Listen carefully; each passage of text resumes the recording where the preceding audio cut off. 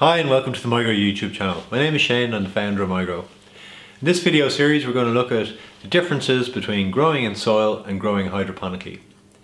We'll have the two systems set up beside each other and we'll be running through a full grow of chili plants from seed to harvest and looking at the setup, the commissioning, the running it right through the grow and the costs at the end. So we got little seedlings here, our chili seeds. We've got Tokyo Hot F1 and Basket of Fire, and a sample of two of each of those is going to go into our grow tents, and we're going to grow them all the way through to harvest, and we're going to run through, as I said, the pluses and minuses of each of the system. First off is looking at the unboxing. In particular the RDWC system. We got it in from Alien. It's the Alien Pro system. So let's unbox it and have a look.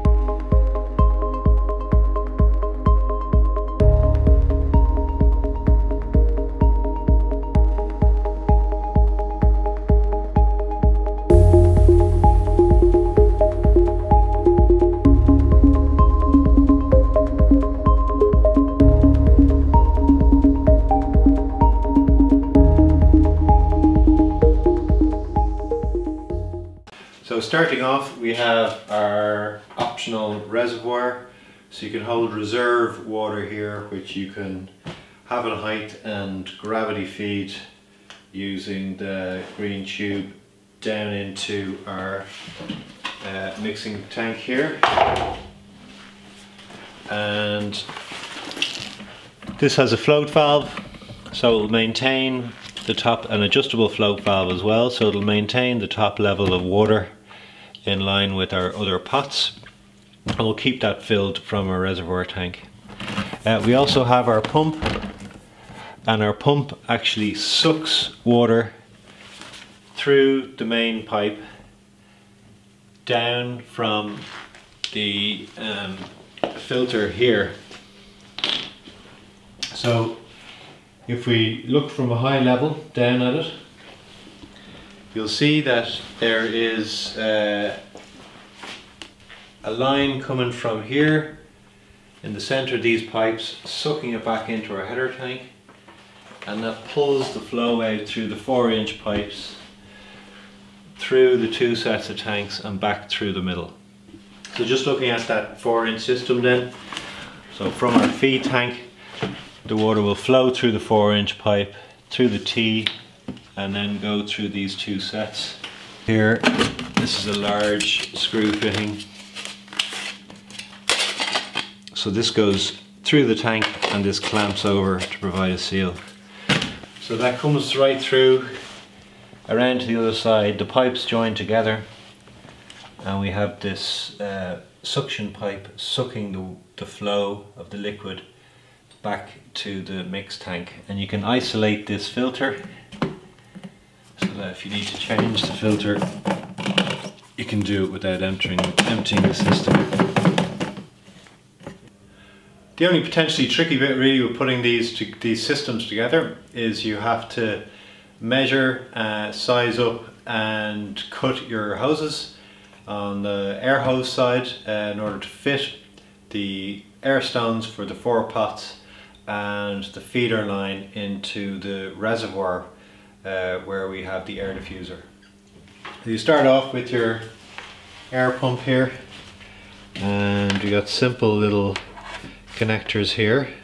So it's a rubber hose fits on, and these little clips fit over the hose over the thing it's connected to, and that just keeps them in place. We've then got a T-piece here. Now, if you wet these when you're connecting them up, they will go on easier and form a better connection. So in this case I'm just going to connect them up lightly. One side of this T-piece is going to go into the reservoir tank, and the mixer tank, and that's going to feed the air diffuser.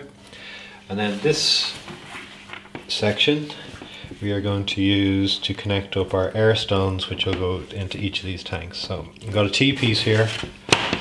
Now we just connect up the larger pipe all the way to the end here,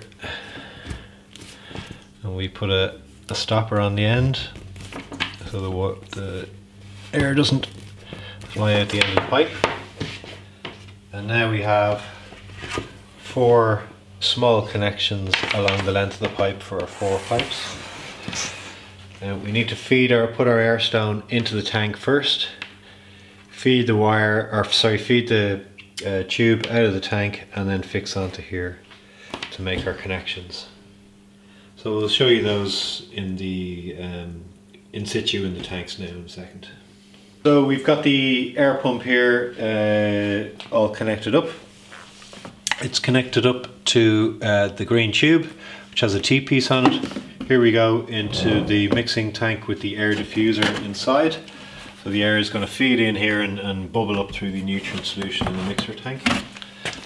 The other part of the T-line comes down here, and we have the small hoses connected, 4 of them, and these come in through the pre-drilled holes and down into the bucket to the air stones, and there's 1 of those in each tank. We set up the air line hose, so now we've got to set up the incoming line, and we're going to look at the reservoir tank connection into the mixing tank and the connections then in and out of the mixing tank. So the reservoir we haven't filled, but for demonstration purposes we just have it there built and it's upstanding. It would usually be obviously higher than your mixing tank so they can gravity feed. It's got an isolation valve on it, so you can switch it off if you want to. So medium sized hose comes down and connects up here, and we've got a float valve which will control the flow in here. When the water gets too high, this will lift and shut that water supply off. Over here we have 2 pipes which we're not going to be using in this setup. They're chilling pipes. You need to keep your nutrient solution around 18 to 20 degrees, and in order to do that during the summer months you may need to chill them in certain environments. We're not going to use these, so they just stay over there redundant. Down in here we have the pump. The pump is fed by a plug outside and sucks through here, and the outlet from the pump just back into the main chamber will be back up through here. This is the large 4-inch outlet going out this way which will carry your nutrients out to your grow buckets, pots. And again we have the air diffuser which is connected up to our air pump. So that's it for our mixing tank. It's got a cover on it then.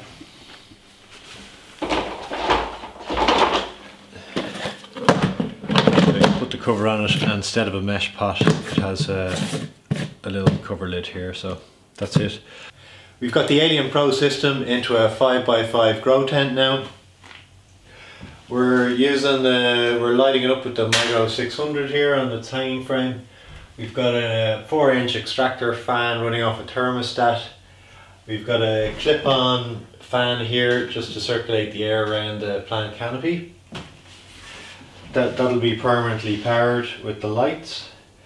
Then we've got the, you can see the lights here connected up on a timer or 3 drivers. And for the RWC system, we have tightened all the pipes up with our handy tool. We have connected up electrically our air pump, which is going to be on permanently, and our recirculating pump, which is submersible in this header tank, and that's going to be on permanently as well, so no timers for those. So it's all ready to go. So this is our soil setup. You'll see it's a lot simpler than our RDWC setup. We've got here a 4 18-litre pot system, no soil in there yet obviously. We've got a MIGRO 400 grow light hanging above. Each of the pots then is being fed by a drip feeder, and that drip feeder, those individual lines are coming off our main line, which is being fed from our header tank with a submersible pump in it.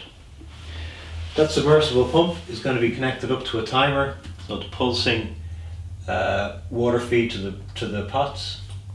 Our extractor fan is going to be on a thermostatic control, so we'll switch on when the temperature gets too high, or increase speed when the temperature gets too high. And we've got our lights there, our 2 drivers for our MIGRO 400 sitting there, and they'll be on a lighting timer too.